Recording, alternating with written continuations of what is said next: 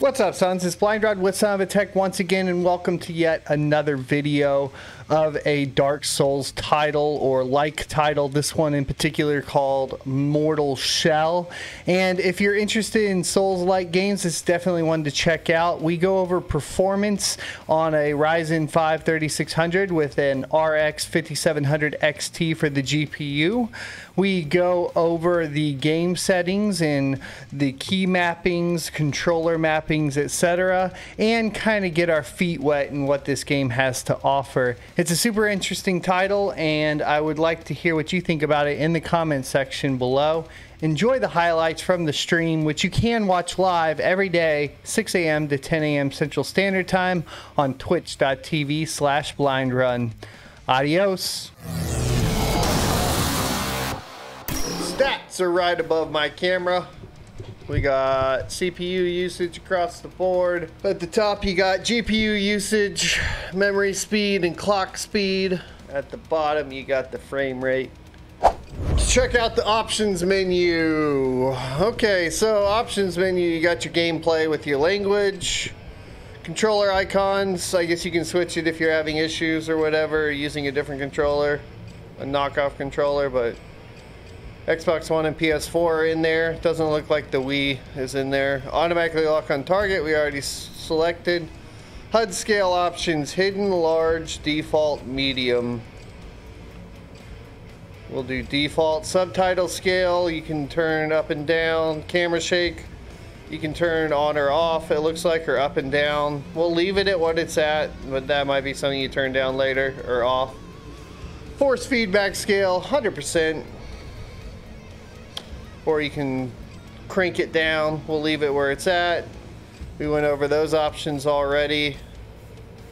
Invert Y-axis, yes please. You can invert your X-axis if you want.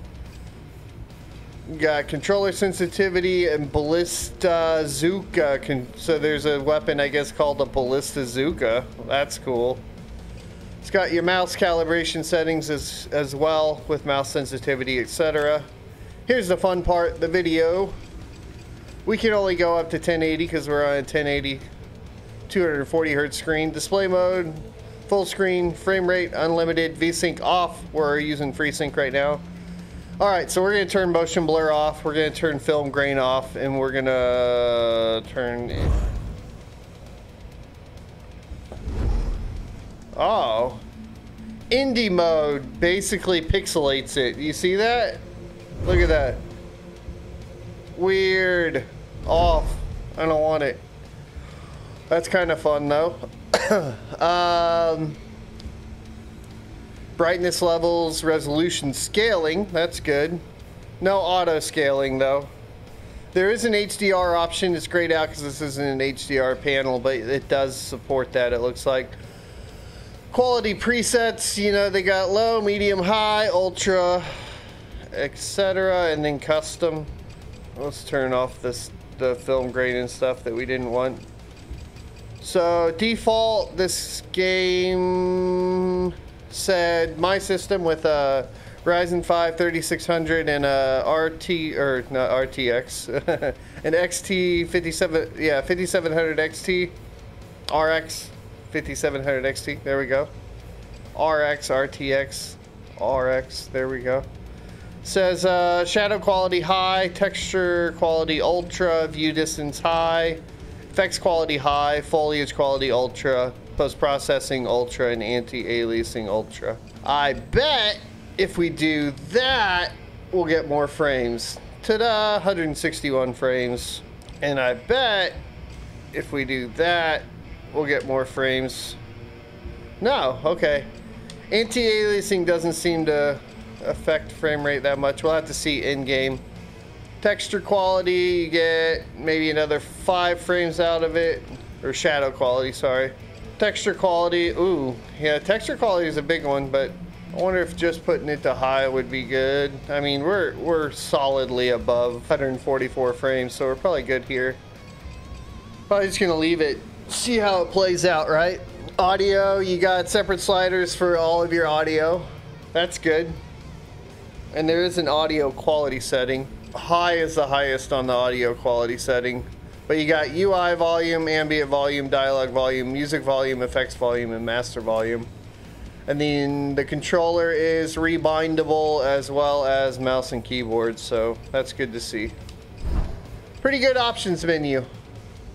Beyond the grip of the familiar, a threshold demands to be crossed. The mortal shells yearn for meaning, awaiting glimpse of their true purpose.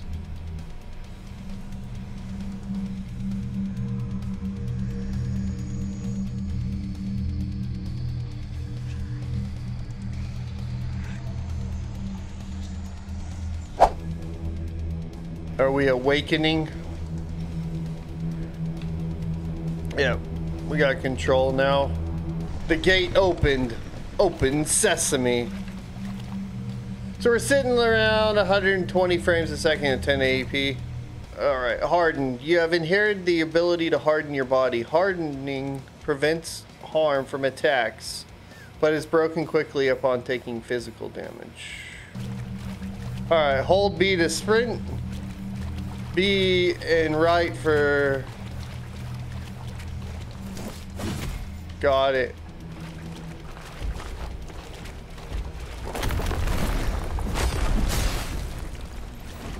We're getting our butts kicked.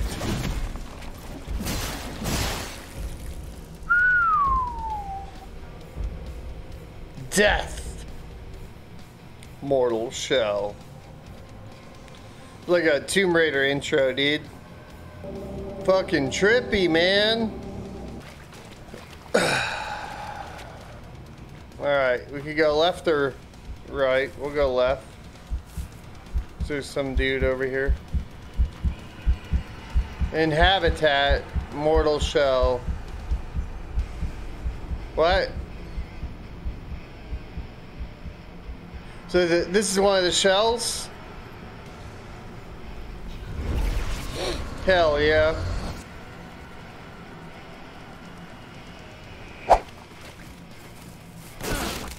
Oh no! We ran through a trap. Ouch.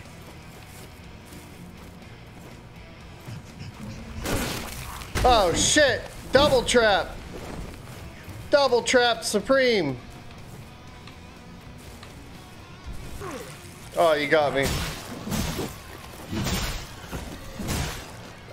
One mob down. Watch out for these damn traps.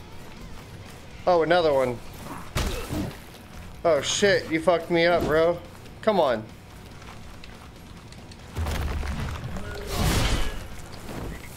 Alright, well, and we aggroed another dude somehow.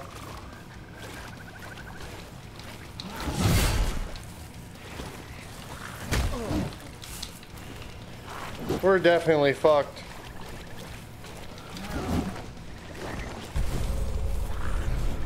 What is that? Oh, we're dead.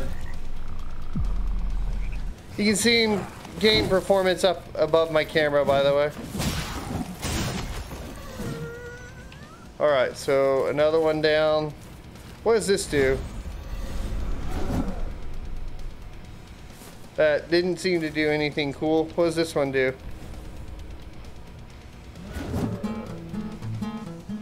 That plays guitar. And I am terrible at guitar.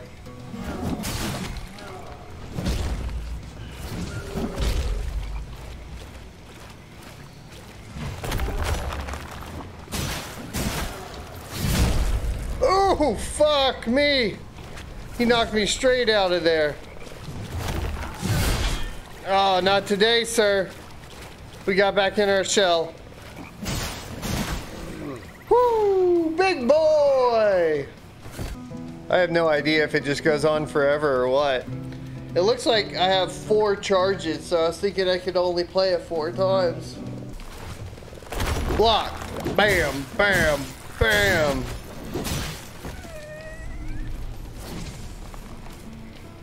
Oh.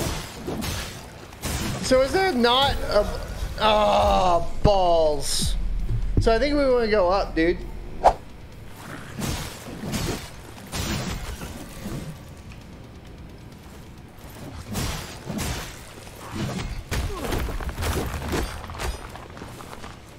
I I like the enemy animations. Super good ragdolls. They look realistic when they're falling down and shit. So it's not really a block, and it's not really a parry, but like, so on LT you harden is what they call it, and when it hardens, you can't get damage, essentially. What the bonfire equivalent is, or the souls equivalent looks like, whatever these tar. The souls equivalent is tar. Optimization seems pretty good. I mean, obviously, like, we came down here to this more open area. So if you're like right here looking this way, you can drop down under, you can drop frames pretty significantly. But with FreeSync and like staying like above 90 frames, it feels fine. God, I'm gonna keep hitting those things. A door? Fulgrim Tower. Sup, girl? Pray, what wayward spirit beckons? What wayward spirit? I shall name you Founding. And you may call me Sister Jeanette. So, okay, so you get the shells, but before I can upgrade the shell, which just looks like some sort of ability wheel here. So this looks like some sort of ability wheel. And we have to find the name of the shell before we can upgrade the shell, it looks like.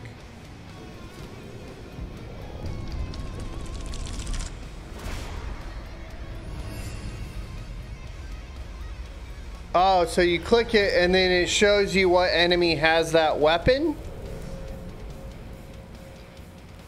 Dude, it has like a... There's like a Shadow of Mordor vibe, dude. From the particle effects and shit. These like little flashback things. I like that it shows you where the enemies have the weapons though that you want to get. That's kind of neat. I mean, it sort of shows you. It doesn't really show you, right? And then there's a workbench.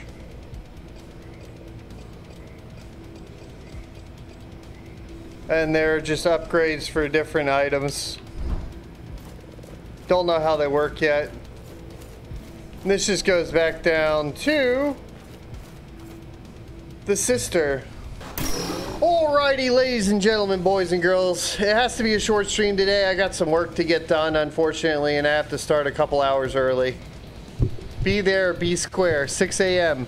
right here. Same channel, same time. Adios.